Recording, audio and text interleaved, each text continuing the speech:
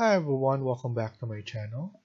In today's video, I'll show you how to move user library to another computer in Twinmotion. Let's get started.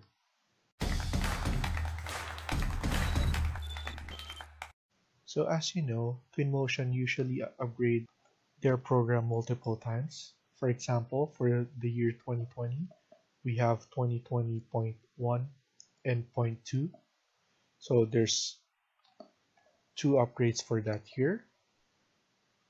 And in this video, I'm going to show you how to move your user library.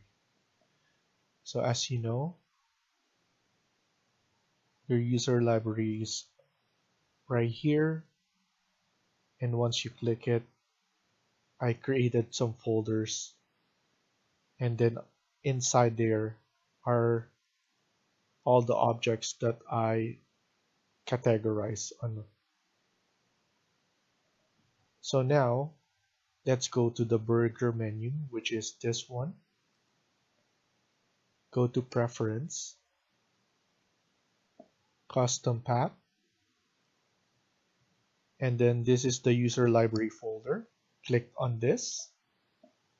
It will direct you on the exact user library that you have.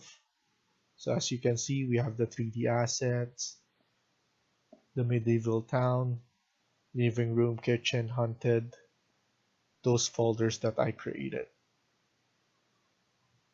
So here I just have a USB drive. So what you have to do is you just need to,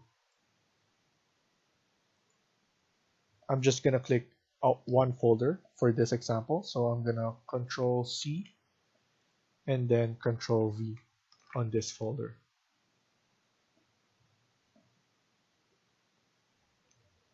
So once this is finished, you just need to unplug this, go to another computer, and go to the location of the user library, similar to this, and then just drag and drop that there.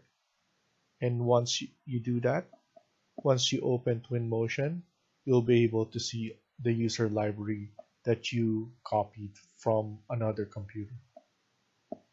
Thank you for watching, and I hope you liked the video. Please hit like and subscribe. Feel free to comment down below.